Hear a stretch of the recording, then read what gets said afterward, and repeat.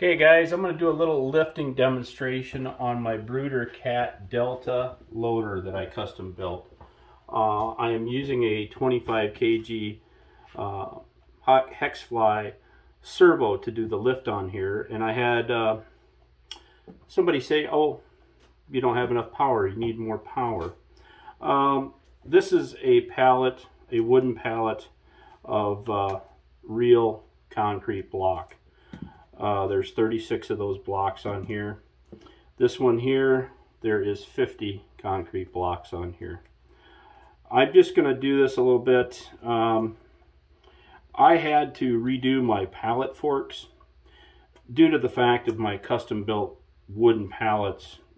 The factory Bruder ones, if you've got any of the pallet forks, they're way too thick at the back and then they narrow up. And I know that's to stiffen them and make them stronger. So to make them work for my pallets, I went and I ground them down, but it made them so flimsy and they bent easily. So I actually built my own set of pallet forks out of 1/8 inch steel. I ground the bottoms of them to make them tapered and drilled and bolted them with some countersunk screws to the original mounts that so they will still adjust in and out like they should. But yeah, I've had a few people say, yeah, no, it won't lift anything. Well,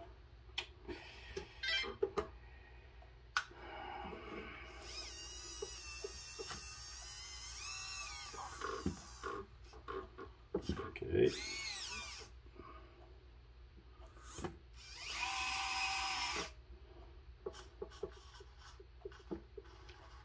Now, it does get a little bit tippy.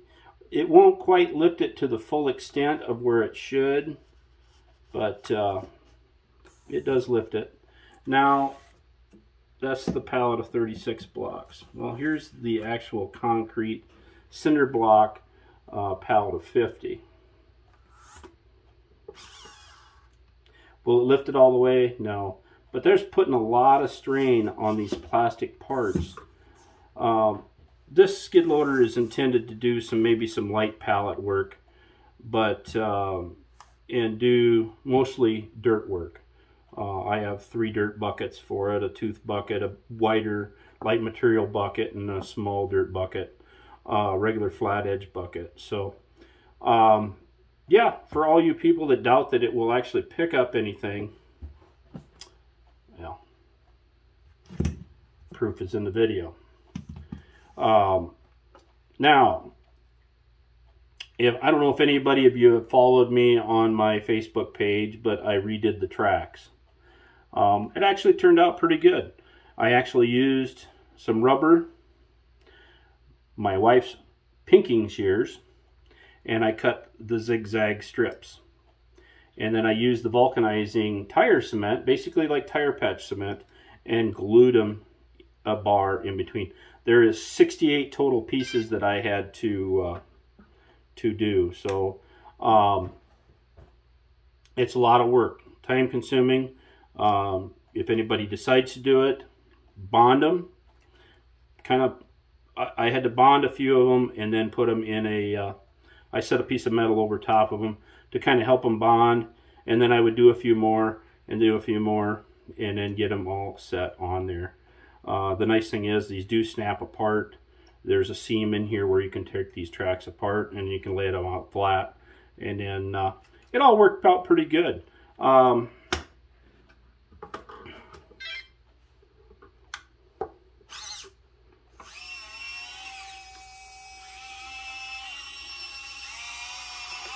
Does it give it more traction? Sure it does. Real rubber, way better than them smooth tracks that were originally on there. Sometime I'll get an actual out video of it running in the dirt and see how well it digs. But you still got to remember, people, these are plastic toys.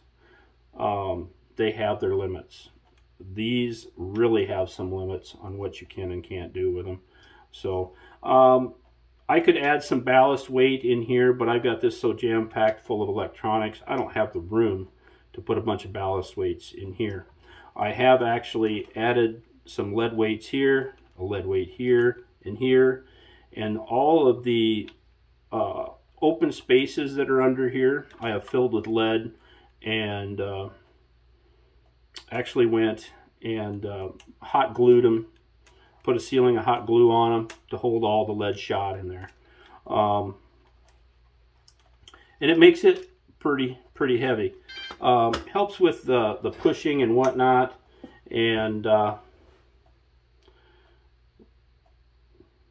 do what I do, people. So anyway, just going to make this short video. I went a little longer than I wanted to, but catch you guys later.